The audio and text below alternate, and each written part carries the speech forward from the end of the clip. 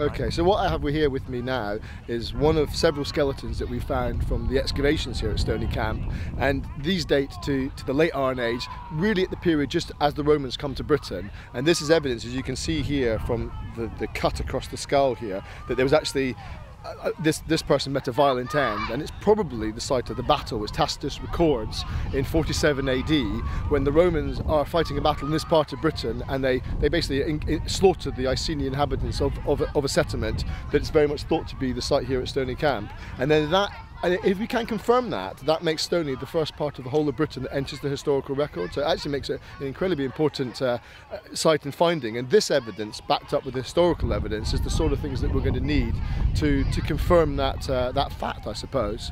It also reminds us of that when the Romans come to Britain, and the fate of the Iceni and the Celtic tribes here was very violent and very deadly at some times here, and this is a child. I'm not even sure if it's a boy or a girl because of the age of it. It's maybe 2 or 3 years old, and this is the sort of the tangible evidence that the Roman invasion is anything but peaceful.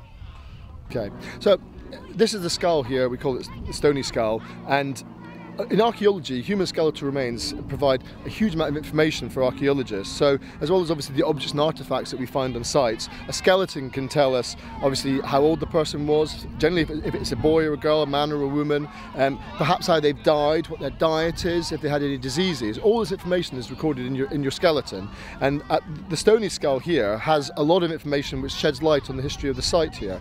And you can see here there's an incredibly sharp cut across the skull here, and obviously human skulls aren't cut this way, and this is because a sharp bladed weapon, from looking at the x-rays and the pathology, has cut through the skull of what is a very young child. It's so young that even looking at the skull and looking at the rest of the skeleton, we can't tell if it's a boy or a girl. It's probably 2 or 3 years old. We get that information from the teeth, and also from the growth of the bone structures. And obviously this person died instantaneously from when their skull was struck by almost certainly a sword, probably a gladius, and there's no bone growth around the side of the cut here.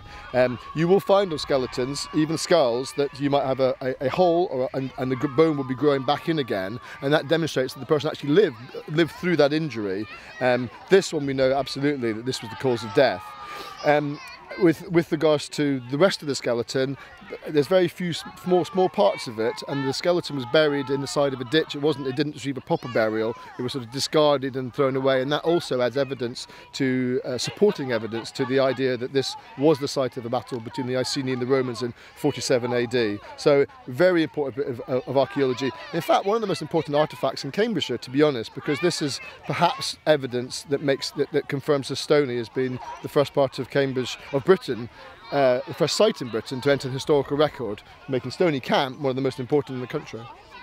With the skull here, in our various excavations across the entirety of the site, we dug trenches, and the skull here was found in a trench, in a ditch, in the centre of the camp, sort of over in that sort of direction, so not here near the edge, quite central to the site, and is one of quite a few skeletons that we do now realise are actually here on the site. Again, shedding further light to the history of the settlement and its end.